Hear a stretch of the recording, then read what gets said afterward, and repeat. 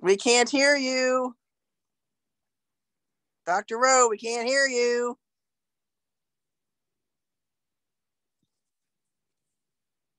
Hello, we can't hear you. We can't hear you. No, we can't hear you. Now the recording's in progress. Let's start over again. All right. Okay, that's better. Welcome to the Starch Lady. It's Dr. Rowe. It's April 20th. I was just commenting that my room here is full of books. My son's gone off into the wild to be a career guy as a airplane mechanic. And he is so excited to do that. So he moved out of town. That's my little moment of silence. And then my other big son was here studying for his new job with the railroad, and he left on Sunday. The other one left on Wednesday about a week and a half ago. Double boo, boo. So back to empty nesting. Well, I can't say that. Our technician, Don, most of you have met Don. He lives here. So we don't like an empty house, and he likes free food and rent. So it works out for both of us. So anyways, he's a good guy. We love him. Here we tell people he's our kid's brother from another mother. So let me see, make sure this is recording. Hi, kitty, kitty, kitty. All righty. My kitty's been so good. I'm just in shock still that I can actually touch a cat. So, all right. So today we have 3 cooking demonstrations, and we're going to talk about a 4th. So I knew that today was going to be crazy. As you can tell, I'm still in my committed to going out and taking a big walk clothes. So I figured if I got dressed in my walking clothes, I'd have to get out and walk, right? So that's the deal. And so I'm dressed like that, just casual. And I had some things going on this morning. I had another class. The McDougall class was this morning. We have a continuing education class that we're reviewing for. So it's been kind of a crazy day, and the phones and the people in the phones and everything coming to wanting us our undivided attention. So I'm making dinner tonight for a lady at church who had oral surgery today, and she can't chew hard things. So she has to have soft stuff. And so we are, oh, look at the kids and the balls. I'm trying to think of things that would be soft. So I'm going to ask you guys for your input and have you help me. Let me grab something right with here. Let's see if this will work. Okay, so far what I have is I made a soup, and it has, I made it last night. I was thinking of Caroline when I was making it. I was making a carb load soup, and or preload, and it has vegetable broth, it has bok choy, cabbage, celery, and then it's got some little pressed rice. It's like just the rice that they've made into like little patties that cook up kind of like little round flat noodles. And I put that all in there, and it tastes really, really good. But I know she's not gonna be able to chew even the cabbage and the bok choy, even though it's soft. So I'm gonna blend that sucker, and just stick it right in the blender and puree it, and take that over. I'm making these potato disc or bread, little tiny breads, little round breads. I rolled it into a ball with the mashed potatoes and the garlic and onion and some tapioca, a little bit of salt, and rolled it into balls and flattened it into little circles. And I've got one that's in a sheet that I just showed you. And I'm going to make some homemade hummus by just doing like we did the other day, where we just take the can of chickpeas and some roasted red bell peppers and blend it all up, and good to go there, that she can put on the bread. That would be soft and filling. And then I've got a smoothie bowl that I'm going to be doing. Her daughter's allergic to bananas. I've never known anybody allergic to bananas, but she's allergic to bananas. And so we, can I close that? Yes. So we're not doing it with bananas. I lost Diane. Where'd she go? Where'd you go? Lost her. I'm doing it with just some acai, frozen acai, blueberries, and strawberries. All 3 of those will be frozen. And I might put just a little bit of honey in there because the daughter's also allergic to even stevia, which is made out of a plant. So I haven't known anybody to be allergic to a stevia either. So we're going to just use a little bit of raw local honey. And I remember her mom said that they do that now and then. So I'll make that for like a dessert. And then I'm thinking for the main course, let's see, where'd she go? She's in the participants, waiting. There we go. Ta-da! There she is. Ta-da! We lost you, Diane. I came to the other computers because they stopped cutting grass. Okay. So I was thinking something that would be soft would be my giant baked potatoes. I've got some of that cheese sauce I just made, and that's out of the cauliflower, roasted bell peppers. And I can steam the broccoli until it's nice and tender because I thought that would be soft and mushy that she could eat. What do you guys think? That sound like a plan? How bad was this oral surgery? Well, she got, if I understand correctly, she got hit with a airbag. And so they're like removing some teeth and doing some crowns or getting them ready for some crowns or something. So it's pretty extensive. So I did remind her husband, no straws, because the first thing people do when they have oral surgery is drink out of a straw. And then they've got an air pocket of pain, like shoot yourself in the foot pain, you know? And so I reminded him of that. But so I'm thinking the hummus on the soft potato bread. And I've got the, for dessert, the acai, strawberry, blueberry, kind of a nice cream thing. And then I'm thinking baked potato with broccoli with the cheese sauce on it, and make sure that the broccoli, I'm just going to use the crowns, none of the stems, just the top part. I'll dice up the other stuff in our salad or something, but the very, very top part, steam it just enough to make it soft and put it in there and put the cheese sauce on that. What else can you guys think of that would be soft that I could think of? Because I might be taking food more than one day or for more than one meal. So what do you think? If you had oral surgery, what would you eat, Carolyn and Diane and Samantha? Like chili or other soups or oatmeal. Ooh, chili, soup, oatmeal. Yeah, oatmeal is really soft. Yeah. Yeah, so I could do some oatmeal up for them to have ready to go tomorrow morning, because that would be good for them. They're very strict gluten-free. They're just now starting our way of eating program. And so the concept of giving up all meat and dairy was a little bit new to them, and they have property and they have chicken. And so they, have eggs like all the time. And so right now she's going to start out by trying breakfast and lunch. And she will, if she has eggs, she says she'll do it for like a dinner meal, so that the protein with just eggs and vegetables without any bread or hash browns or anything, so that it can get, utilized a little bit better away from the other meals. But hopefully down the road, she'll just make those chickens her bug-eating pet friends. So that somebody was telling me, Kelly in our group was talking on our group the other day about chickens and how they eat all the ants and bugs, and some of them, like the guinea hens, they will kill snakes for you. So I'm thinking maybe I need some of those and make them pets, because I said, well, what do I do with all the eggs? Because I'm not going to eat them. And I didn't know this about fowl, but they eat their own eggs. So she says you scramble them up or hard boil them and feed them right back to them again. And I was like, that's an interesting concept.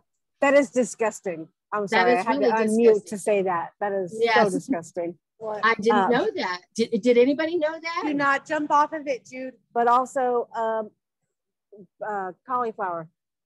Steamed cauliflower is really yummy. Okay. Steamed cauliflower. Now, I have actually in the past, and it just reminded me because it's on the same page here, I used to steam the cauliflower and mix it in with my oatmeal. I've done it with zucchini quite a bit. I love zucchini in my oatmeal. To me, it tastes like shredded apple. You know, I shred the zucchini and cook at the same time as the oatmeal, put my cinnamon in there, and it tastes like I've got apples in my oatmeal. So that might be a little trick. Zucchini, steamed cauliflower. I am really getting into that steamed cauliflower, loving it. I'm also on a kick for sumac. You might see that in my video that we're going to review today, but I said I did 3 little cooking demos for you earlier this week, over the weekend. And so I put them up on YouTube, and we're just going to go in and watch them one at a time. But let's start with Caroline first. What do you have to say for us today? Are you at home today? Yeah, I've got the day off today. Nice. Yeah. I like Tuesday off day. Okay. Anything new and exciting? How did your soup load go this week? I didn't do it for every meal, but I've done it for a few, and I think it's been good. I don't know. Good. I'm running low on groceries again, so. I had that soup today for lunch, and I'm stuffed. I don't know how I'd have any room for anything else right now. And it was just one bowl. It did have those little rice biscuits in it. I guess yours doesn't have that. It's just the vegetables. Yeah. So I kind of killed 2 birds with one stone and threw in my little rice discs. They look like watercress when they're in the package, but it's just firm pressed rice and water. And but they boil up like a soft, chewy noodle, super soft. So, okay, cool. Diane, anything new and exciting over there? No, I've got a bad cold and a cough, and I can't smell or taste anything. Uh-oh. I hope it's from the cold and the cough and not COVID weirdness going on. That's all you need, right? No, it's my seasonal allergy, you know, get sick thing. Yeah. Speaking of COVID, the latest and greatest news out there, I'm sure you've heard it, is talking about snake venom in the water. Have you heard about that? They're saying that they're finding that people that have died of COVID, their blood is showing a chemical that is almost identical to snake venom. And some people are thinking that it is snake venom. I haven't researched it beyond the point of can it be removed from the water, because there's talk that they're going to use that like they did fluoride to get it out to the population. Do you have fluoride up and chloride in your Canada in your water, Carolyn? Yeah, pretty sure it is. Okay. So the problem that I have, oh, look at that kangaroo. Hello, kangaroo. Oh my gosh. Right here on Live StarchLady, we have a kangaroo for you. Okay. That is too adorable. Anyways, they had the fluoride is put in the water in such a quantity that it's supposed to, quote unquote, reduce tooth decay. And that test in the research, if you do the research on it, and my kids spent quite a time researching this when we homeschool, and it was researched in a neighborhood on with families with children that were already affluent, that already had dental care, that already brushed their teeth twice a day. And because they had less tooth decay in that neighborhood, it got now spread to everyone. Everybody gets fluoride in their water. But because it is a prescription type drug that dentists have to have special licensing to even handle, the fact that it's in the water in a baby bottle that's 8 ounces is just as full of fluoride as an 8-ounce glass that you or I are drinking at adult weight and size. So I believe they're overdosing the children. If it worked, this is just my thought from Dr. Rowe 101 here. If fluoride in the water prevented tooth decay, why do children and adults still have tooth decay? Let's think about that for 2 seconds and go, All right, so you have to have dental care. You have to brush your teeth. And that's how you prevent tooth decay. It's not by polluting the water with fluoride. So back to the venom thing. just to touch on that briefly, because like I said, I do not know if it's in the COVID vaccine. I don't know the pros and cons or who's right and who's wrong. You got people telling you it's there. You got people telling you that it's not there. Some people saying it's not a big deal. I don't know. I'm just trying to stay out of that a little bit. But when we talk about our water systems and how the first stages of that water system is using reverse osmosis technology, and it removes, let me share this with you here. Let me get the fluoride screen up here. The reverse osmosis membrane is marketed and shown to remove some of these toxins. So let me see here. If I go to documents, I go to forms, packet, there we go. And done stuff right here. Okay. What does it remove? So let's go down here and find fluoride. It removes 95 to 98%. I've seen other statistics that showed it at being 99.9. I mean, that's a pretty strong statement there to remove fluoride, but it also removes all these other toxins. And there's another page after that that it removes. But chloride, chlorine, all this other stuff, all these other things that are toxic that get into the water system. And so I'm telling people that if we can remove this much of the fluoride and this much of the aluminum, up to 99%, amoebics, algae, cysts, arsenic, bacteria, barium, calcium, chlorine, chloride, chromate, copper, cyanide, giardia, cysts. Oh, that just sounds attractive at 99.9% removal. Thank you very much. Lead, manganese, magnesium, all the way over here to mercury, mold, nickel, nitrate, phosphate, potassium, protozoa, radioactivity, sediment, selenium, silicate, silver, sodium, strontium, sulfate, thiosulfate, trimethylene, volatile organic organics, total volatile organics, zinc, and 2,4-D.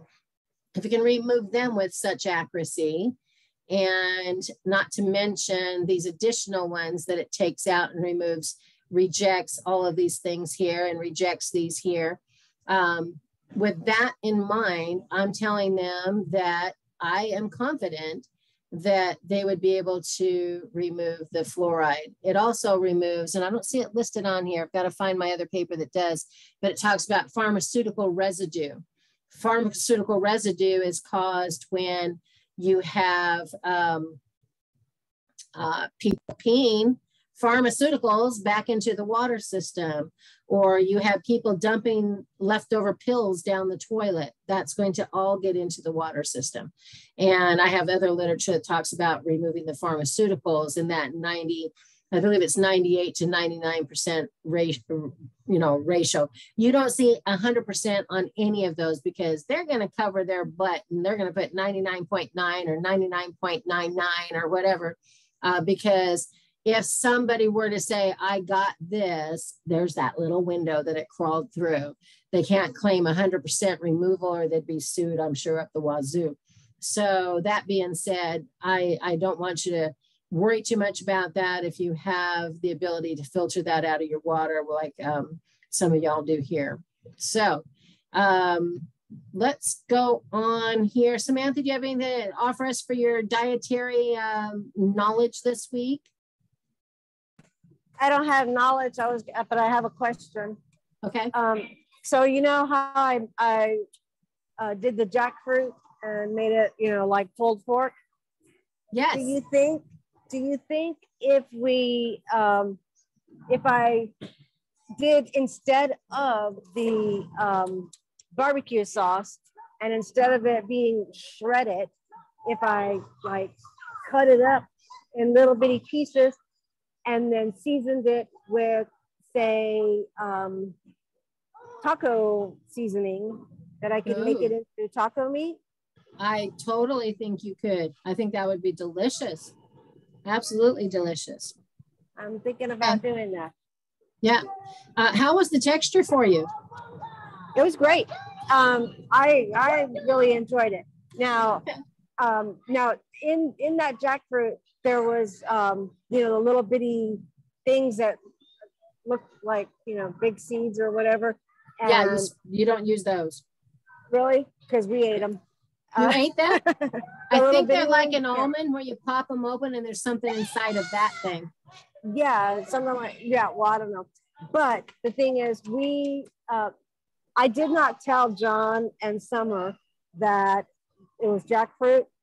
So Summer assumed that it was garlic. And okay. John just was like, okay, whatever. He didn't care what it was.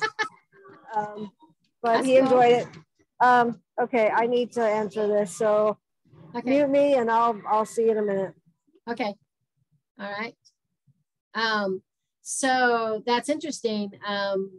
I'm going to guess that she got the jackfruit out of a can, because an actual jackfruit is that big, huge watermelon sized fruit that has bumps all over it. And when you take it apart, it is so full of latex, that sticky, stretchy, gooey, sticky. I don't know how anybody deals with those poor people that harvest that. I have no idea how they keep that and keep their hands. They got to wear a special kind of glove, because I think it would eat your hand over time, because it's so sticky in between each of those little knobs of jackfruit. And I bought one time, never do it again. I'll never grow it. I will leave that up to the professionals, and I'll go to the Indian store and I'll buy it in the can. So it might be cooked just a little bit. Maybe that's why she was able to eat that seed that was in the middle. So if not, they're going to turn into jackfruits. No. Oh, I didn't say jackrabbit. I'm saying jackfruit and I'm acting like a bunny rabbit. What's wrong with me? All right, so let's get going here. I want to show you some things. Some of these you might have seen before, but let me go ahead and share the screen again and walk you through what I was making this week and see if you like this technique better. It definitely goes a lot faster by doing it this way. I got one of these videos down to like 2 minutes. So let's go over here and we're going to go share screen. Back again. And we're going to go to here, and we're going to my Facebook page, which when you go searching in Facebook, or not Facebook, excuse me, YouTube, you type Health Natural Solutions all together. It's a name that I've had for my clinic since before we incorporated and blended the All Water Company with the Health Natural Solutions and called it All Water and Health. Okay. So, but then you can go to my different videos and things. And we started out with well, we didn't start with there. We started with Gratin. So let's start here first.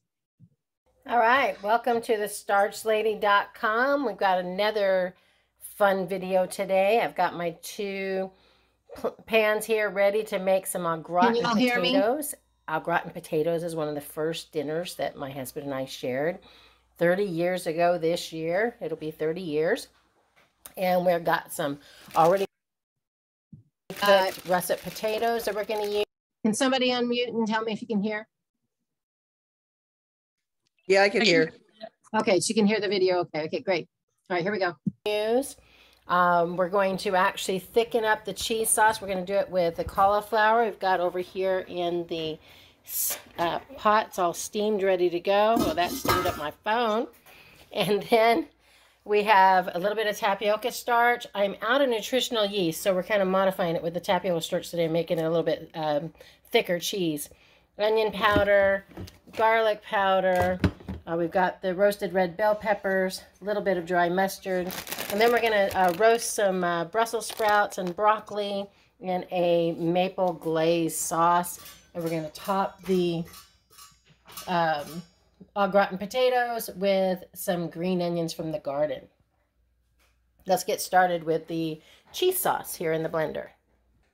Okay, so filling up the blender with just 2 of the steamed medium or small heads of cauliflower.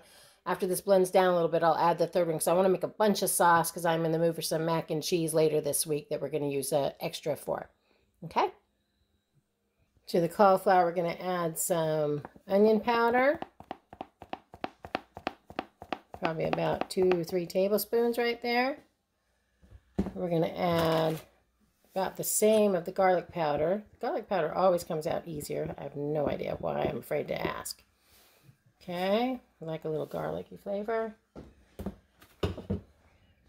about a teaspoon of dry mustard, a half cup of tapioca starch.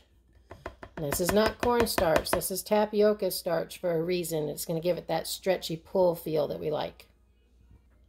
Normally you'd use a full jar with the liquid content packed in water of the roasted red bell peppers, but because I buy mine in the larger jars from the Indian store, I'm going to use a full cup, but I'm going to measure it out, and I'm going to have to add a little bit of juice to it to measure. That's 1. Here's 2. And let's get a little liquid like that. Good job. Okay, everything's in there. Now we're going to blend until it's nice and creamy and smooth.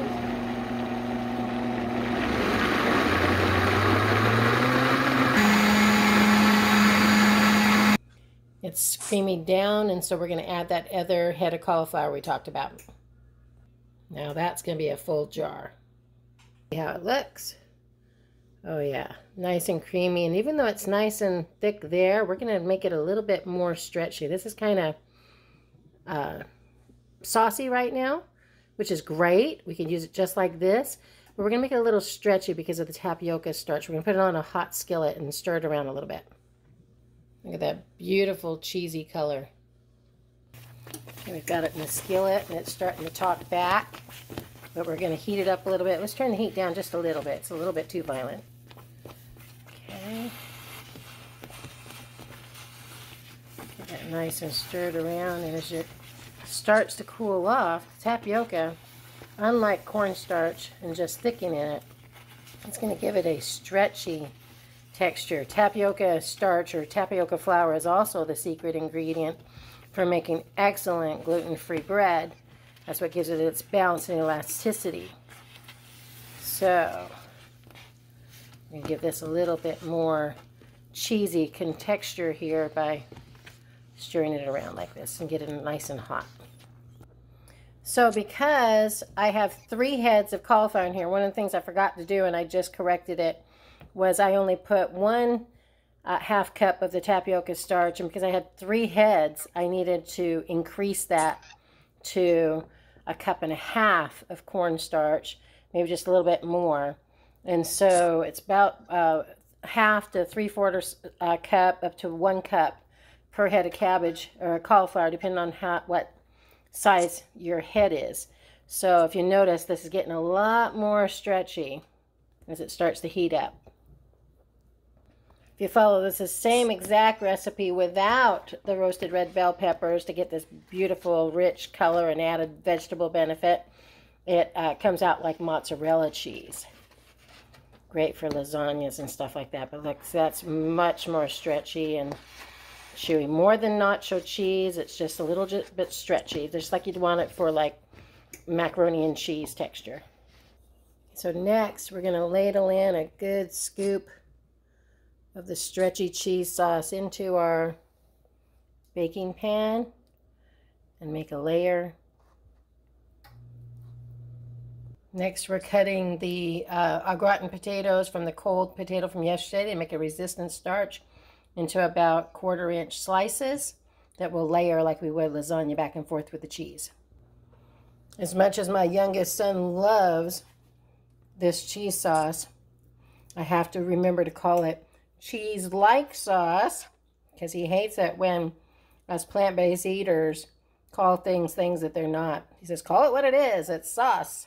So we're just going to layer a layer, add some more cheese sauce, and it's 1 slice short of a full 3 layers.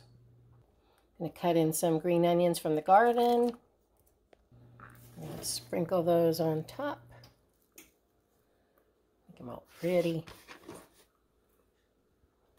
want to put some breadcrumbs on top, but I somehow don't have it. I don't know where they went, so I'm going to use some of these gluten-free entertainment crackers. They're just tiny little guys. Crumple them up on top. Just place them in a bag and just start crunching them. You can use a bottle. I've got my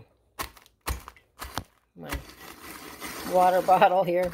Comes in handy for all kinds of things. Always have water on hand by the stove. On top. like that, and pop it in the oven. And poof, there were 2. Into the oven they go at 400 degrees, just enough to brown that up a little bit.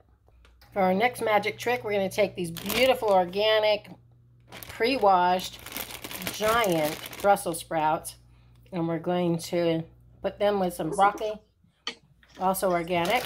Again, why do we do organic? We do it for the thin things, these things that get heavily sprayed because bugs like to eat them. So thick skin, it's okay, buy whatever you want. But for the thin stuff that you can poke your nail through, you need to do it organic in my book. So here you go.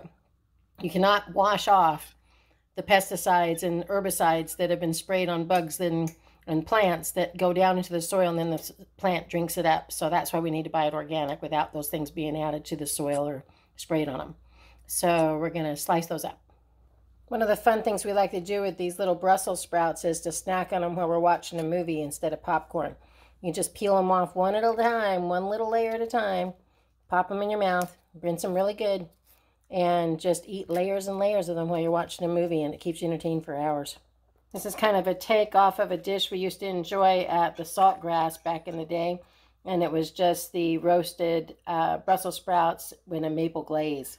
Super simple. Just cut off the tough end and then slice them thin. To soften these up a little bit, we're going to add them to a pan, a little bit of water, cover them with a lid, let them steam up just a little bit, and then we're going to let the water evaporate and add the maple syrup. I've transferred them over into a bigger pot so that I could add in the broccoli at the same time. You want that to get nice and fork tender barely so that it can evaporate off. For the glaze, we're going to use some organic reduced balsamic vinegar and some sugar-free Mrs. Buttersworth. I don't have any pure maple when this is gone, which has been lasting me forever. I mean, like over a year and a half, I think now. When it's gone, I'll get some pure maple. We're going to do equal parts. Stir it together.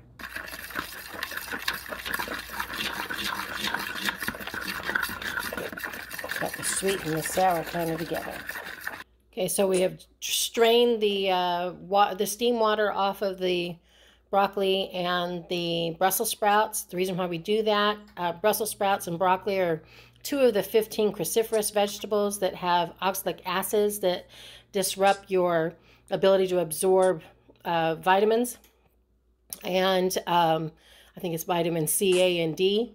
And they also have natural goitrogens, which disrupt your thyroid. So you always want to steam them and throw away the water, slightly blanch them or boil them and throw away the water, and then go from there.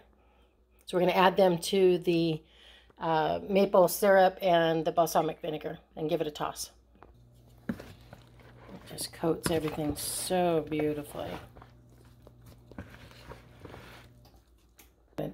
We're going to dump this out on parchment paper on a baking pan that we can put under broil. If you have any extra parchment paper hanging around, go ahead and trim that off so that it doesn't get start burning too much under the broiler. Okay, it's ready to go in. And our pans of beautiful au gratin potatoes are ready to come out. I must be getting very hungry because I just switched that over to air fry so it'll go quicker. Isn't that gorgeous? Voila! Au gratin potatoes with maple roasted broccoli and Brussels sprouts. Enjoy. Yum, yum. Okay.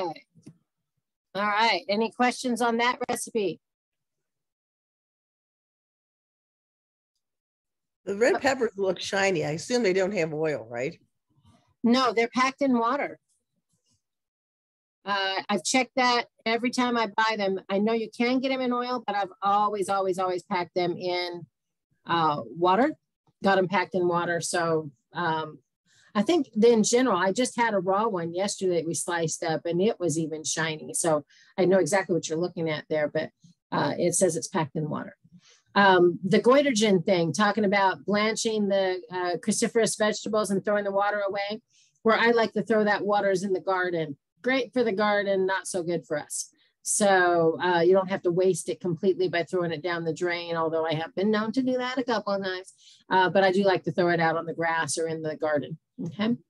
So next with that, we decided to do another one of our chocolate cakes that it was Easter's when we were making that meal Sunday. So let me show you the next one back here, back to my channel.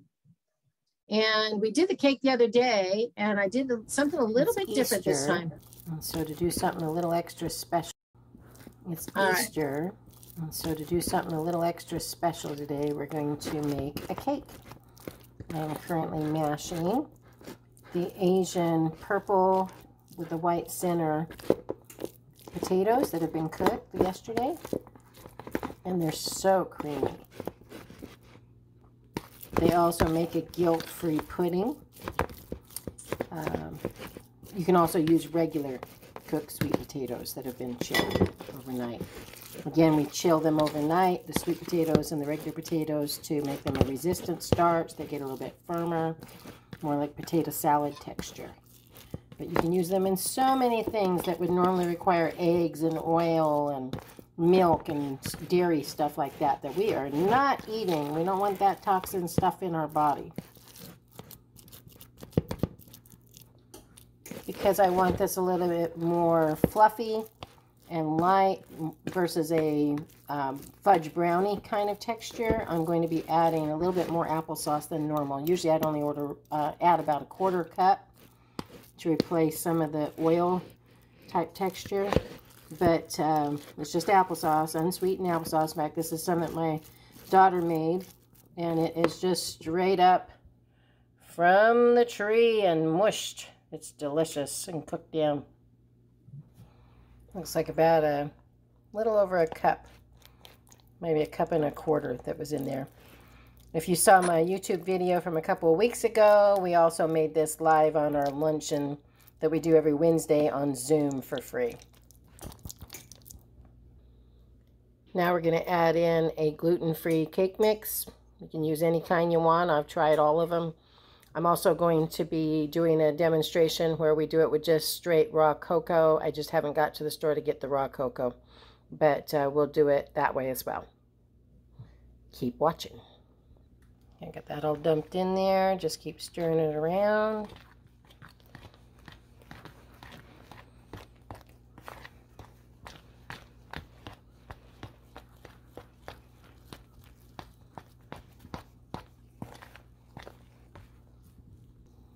Doesn't take long. Mix it up. Now this is the perfect texture at this stage if you wanted to do it like brownies. I'm going to pop them in my little tiny 24-hole silicone cupcake pan. They're only about 1 inch big, like a brownie bite size, and that would be great. But I think I want a cake texture, so I'm going to add a little bit more moisture to it. Let me see what I've got. I found a can of pure 100% pumpkin. Now, you don't have to worry about buying pumpkin organic because it's one of those vegetables or fruits that, actually it's a fruit because it's seed bearing, that has a really thick rind or skin, and the bugs don't really bother it. So you don't have to worry about buying it organic, like you don't have to worry about buying organic watermelons or avocados, things like that. Forgot to turn the camera back on, but you can see the orange that I'm mixing in there. Sorry about that. I despise cleaning cake pans, and I despise cooking with aluminum. So to protect in a cheap aluminum pan that just is here and available, we put some parchment paper, enough to cover up and down the sides. And what we trimmed off, we're going to cut in half and put it along the edges here. It'll look about like that. Tap that down just a little bit more. Okay. Dump it in the pan. And the best part about eating this way, meat, dairy, including eggs, oil-free, is you can lick the bowl and not feel guilty or get sick from salmonella from raw eggs. Looking good. And into the oven it goes at 350 degrees. Following the box instructions, a 13 by 9 pan needs to bake for 30 to 33 minutes. In it goes. It's got a minute left.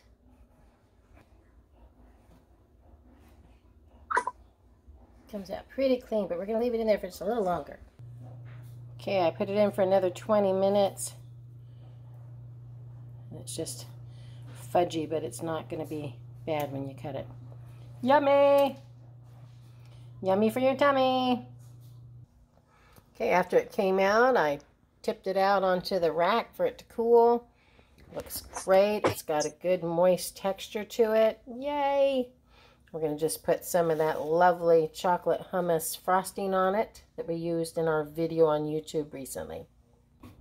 Occasionally growing up, my mother would make a cake in a sheet pan and just frost it and leave it in the pan. But I want to be a little bit more fancy than that, and it's not really that tough. We're going to whack this thing in half. We're going to stack it.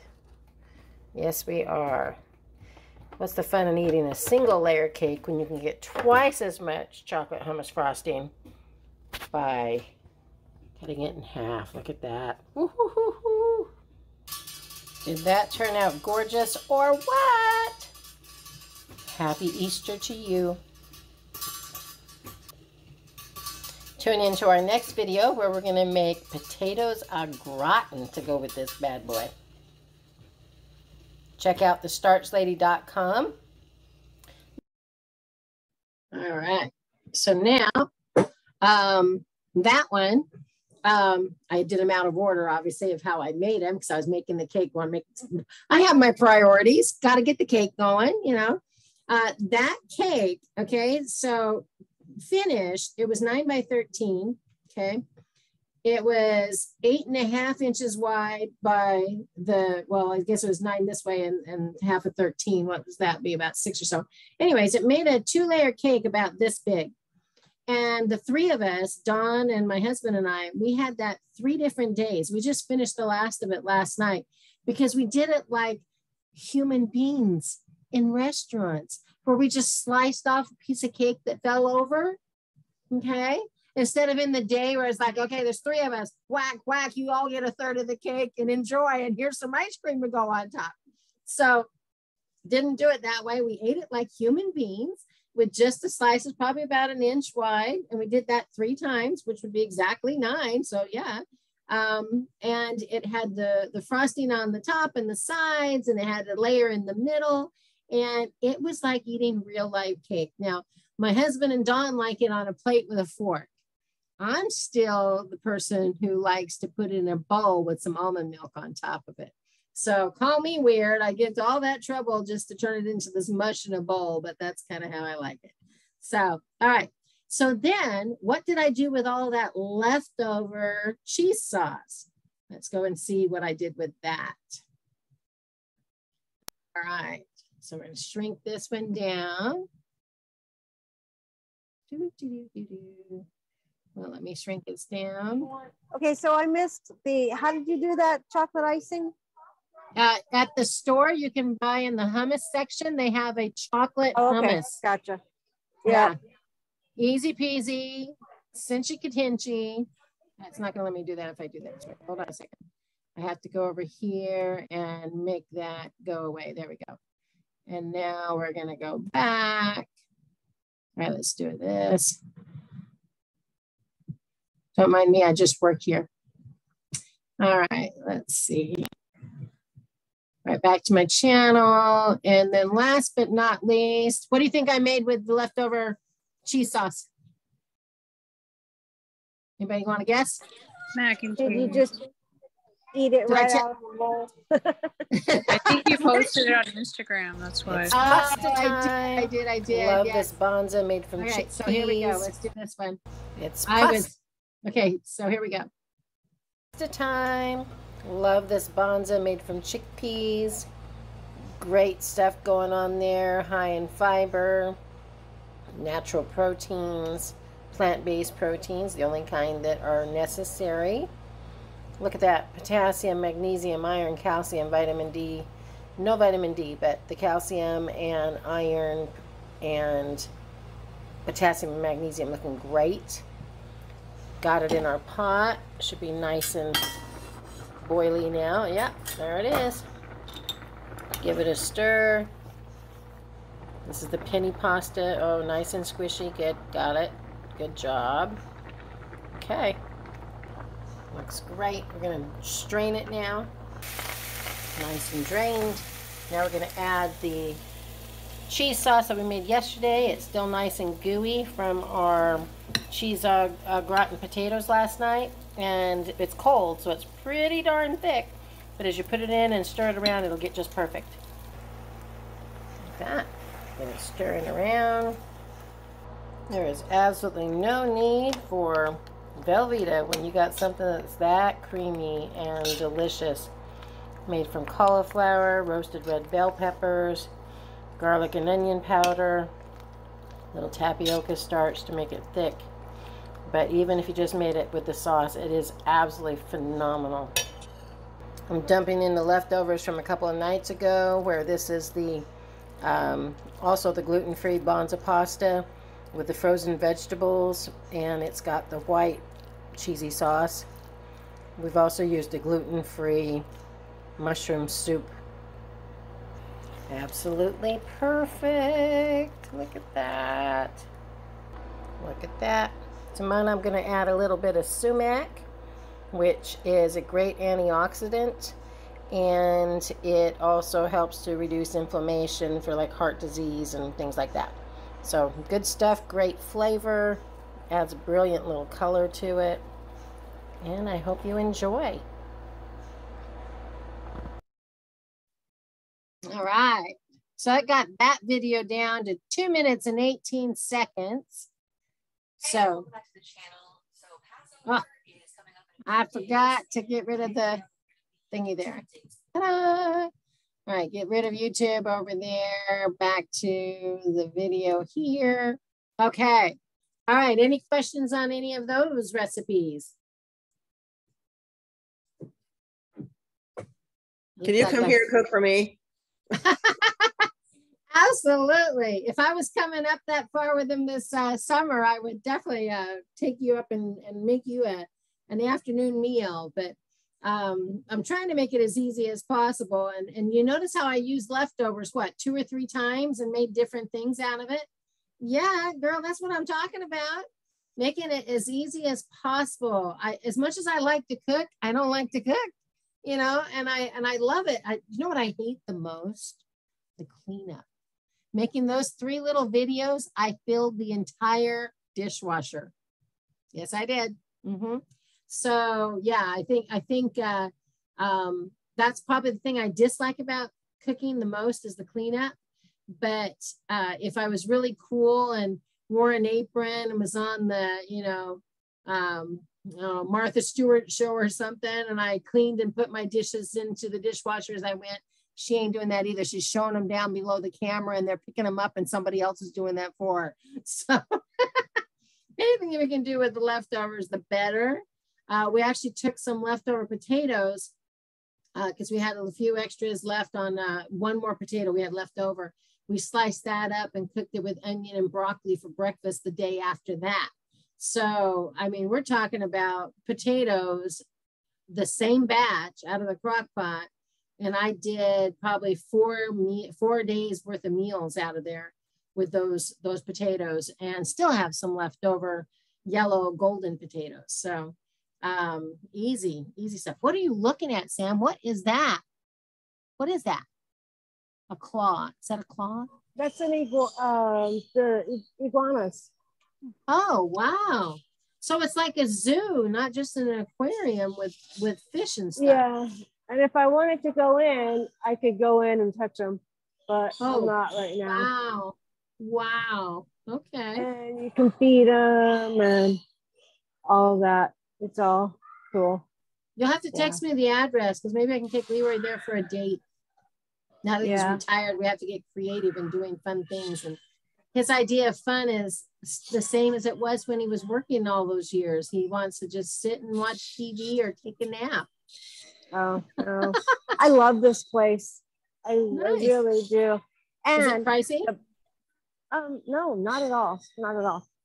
And they have birds, and I'm going towards the birds, and you can feed the birds, and they poop on you and all that. But we did that no. at the zoo. They'd come up and sit on your shoulder and drink the little nectar out of your cup. Yeah, exactly. I love it. Oh, look at that one up there. He's not where he belongs. Obviously, this one's not where he belongs. But yeah, I love this. Trying to capture him before he escapes. Yeah, they're like, bribing him with come back food. where you belong. Yeah. That's awesome. All right, guys. Well, any plans for this week besides getting out and moving a little bit more? Your weather's got to be warming up a little bit now, eh? Yeah, we're going, especially me, which we're going to the zoo tomorrow night and listen to music. Nice, nice. It should be 66 degrees. We'll see if I need to wear long johns or not. Oh, that's too fun. This morning, I was going to try and get to a free class that my little town was offering. I'm still in shock at how this little town operates, and they've got like festivals and parades and activities and barbecues that go on like on a regular basis that you got to like almost check the website every day to see what new things popping up on there. But this morning there was a free class at the gymnasium at the high school, and it was about depression. It was called It's Okay Not to Be Okay, Just We Don't Want to Stay That Way, or something like that. And I thought, I have a shirt that says that. You have a shirt that says that? Yeah, that says it's okay to not be okay. Okay, yeah. All right. So I really wanted to go and get some insight because I get depressed quite often. I don't know why. It's just something that happened with empty nesting, and I do much better when there's people in the house, like I said. But I have a lot of clients that for different reasons, they have depression, and I wanted to go get some insight on that. And I'm just kicking myself that my other class for our CEUs for our class 3 water treatment license overlapped. And so I couldn't leave Leroy here by himself, and because he's the one that has to do his renewal right now. And so I couldn't get out in time because it finished at 9 and the other class started at 9. So I was going to miss it. But anyways, what do you guys do if you get a down day? What's your go-to for getting yourself out of a funk? I eat. Okay. Is your house? I don't think that's what we're supposed to do. Well, it depends on what she's eating. Is your house starch solution safe? Is it a safe environment that what you grab is not going to kill you? Sometimes. Sometimes, okay. Leroy came home with the double stuffed gluten-free Oreos again the other day, made by Glutino, and kept saying, but they're gluten-free, And it's like, they're also highly processed. Yeah, exactly. I was going to say, no, Rosemary, you cannot eat that. No, I know, right? Good. So once a week, Diane, I don't know if you knew this, but they're still doing that weekly Starchavarian group with Dr. McDougall that's free. I just got on it again today, and it's every Wednesday morning at 10 Central Time. And they were reading the starch solution though, weren't they? Yeah, they started reading a little bit at a time. And today they were reading the section on pages 174, I think it is. Yeah, I think it's 174 to 184 about adding salt or sugar to your sweeteners and sauces to your food to make them more palatable. And I didn't know. I have not been on there in months. I mean, it's been a long time. And so they are like halfway through the book now. Wow. And that's where they were today. And Lonnie read the one about the salt, and then I read the one about the sugar. And I most of the finish of that one. And I thought it was a great idea, but I wanted to share with you what they had. My favorite part of that whole section, and I think I've read this whole section too before. How many of you have the Starch Solution book? Do y'all have the book? Carolyn, that's going to be your next prize. I do not. I never got my prize. I have the audio version. You have the audio version. Okay. Yeah. So this is chapter, let's see, the facts about food, salt and sugar, the scapegoats of the Western diet. And it is section or chapter, let's see. It's chapter 12, salt and sugar, the scapegoats of the Western diet. It starts on page 171. And my favorite underlying quote here, and if you've ever seen me reading my books, I'm like the red pen lady. I'm like all over it. I was taking a class with Don, our technician, and his books are pristine. I don't even think he breathes on those pages. And I'm like doodle. I mean, there's no room left on my notebooks, you know. I mean, they're just everywhere in the margins and all over the words. But anyways, this part right here, it says, as I quote, so what if you enhance these healthy starches with familiar sauces you have enjoyed your whole life? Well, let me start that paragraph again. Along with salt, a little sweetness goes a long way towards making foods taste great. At least at first, you may find corn, beans, potatoes, and rice a little bland compared to what you're used to eating. So what if you enhance these healthy starches with familiar sauces you have enjoyed your whole life? If adding barbecue, blueberry, curry, ketchup, marinade, pasta, raspberry, salsa, steak, or a sweet and sour sauce keeps you eating plenty of healthy starches, I'm all for it. That's what he says. And so basically what it's saying is, you know, this isn't a torture diet, but where I get off is I go a little bit too crazy with the sauces and the dressings. So I have to be very careful that my house is stocked with like the, what do you call them, Sam? Skinny girl dressings that are the lower, Yeah, you know, skinny girl. Non-dairy, skinny girl, non-dairy. Yeah.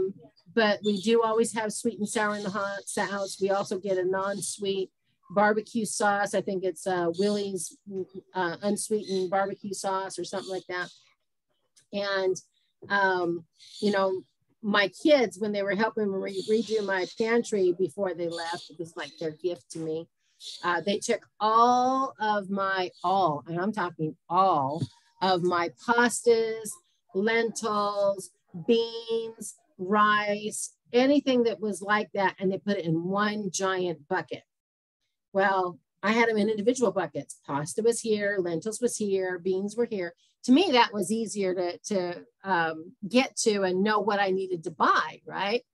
It took me to get that penny pasta out of that bucket, which is down in the bottom corner of the pantry now. It took me probably 5 minutes to dig through there trying to figure out which corner of that giant bucket it was in. So I love their help, but they took my little containers and they put in all my skinny girl sauces in one, and you know, my barbecue sauces in another, my mustards in another, because I had so many of them. And they thought it was funny because they were, I guess I thought I didn't have enough and I kept buying them at the store, and I had so many that my new shelves aren't solid. They're like the wire racks and the bottles were tipping over. Okay. And so I got some sheets to go on them to keep it, you know, the hard plastic pantry sheets, so they wouldn't do that. Well, instead of them using that, they just took all the sauces and put them in these individual buckets and put all the grains and stuff together. So I'm going to flip that. I'm going to fix the shelves so that we can see rows of skinny girls, so I know exactly how many I need, and the vegetable broths and things like that. Separate them on the shelf that won't tip over, and separate out those grains again. But, you know, just a little pantry tip, you know, to keep yourself organized and stuff like that. But I am in shock, absolutely in shock, that they could take those 8 bins and fill them up with jars of sauces that I had bought. Some of them are wonderful and some of them not so wonderful, I'm guessing. So we did buy some things when they were here that we wouldn't normally eat. And I thought I'd given it all to my youngest son when he moved to Conroe.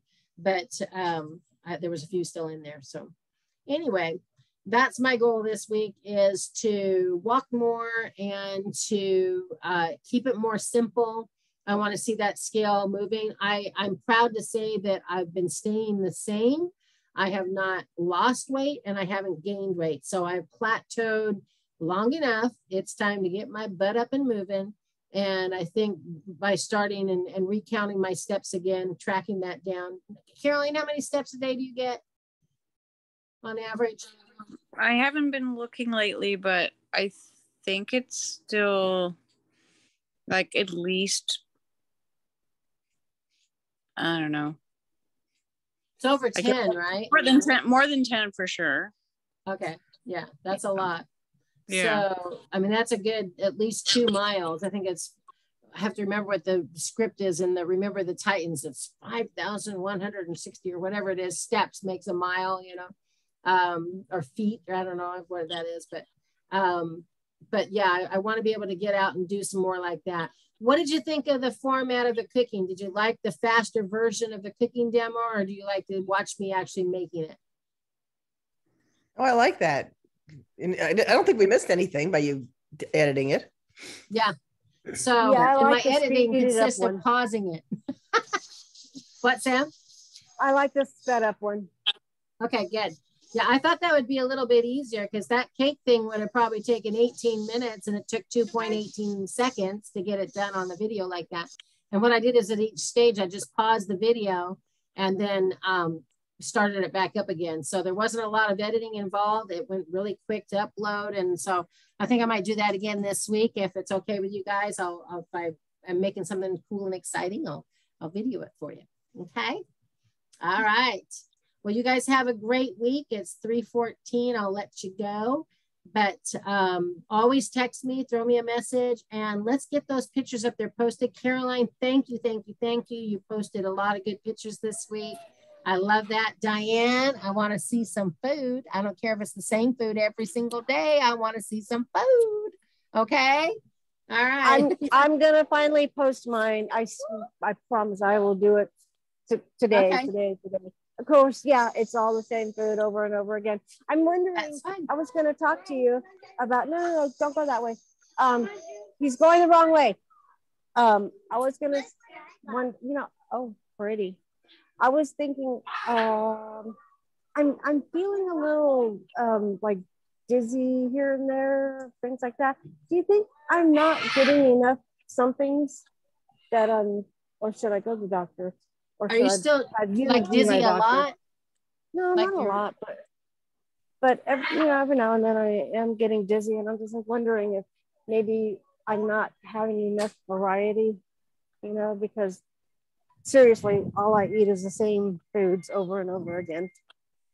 All right. Well, let me see the picture so I can keep an observant on that. But it sounds like an electrolyte issue. Are you still doing your lemonade with salt in it? Yeah, I am. Okay. And how much salt are you getting in a day? I don't know, enough, I'm sure, because I always eat it with the yes, I will. Yeah, I do. So it's all good. Try to notice what that is, because we don't want it to be more grams than you need. And we don't want it to be too little of grams than what you need. So it's 1 gram for every 20 pounds of body weight, which is equivalent to about 1/4 teaspoon. So if I was 140 pounds, that would be 7 grams, which would be a teaspoon and 2 3/4. A teaspoon and 3/4. So short of 2 teaspoons for the day, maximum for the day. So you want to use 1 teaspoon possibly for your beverage to share throughout the day, your lemonade, but then you'll have the other to sprinkle on top of your food, and always put it on top of your food so that you get the best benefit out of it and it hasn't cooked into it. And then you add too much because it doesn't taste, like it's got enough flavor, at that time. Okay. Okay. Okay. Sounds good. Keep an eye on it, though. It could also be fluid in your ear. Remember that squeaking you have in your ear? I know you've had that for a long time. Yeah, I still do. I always do.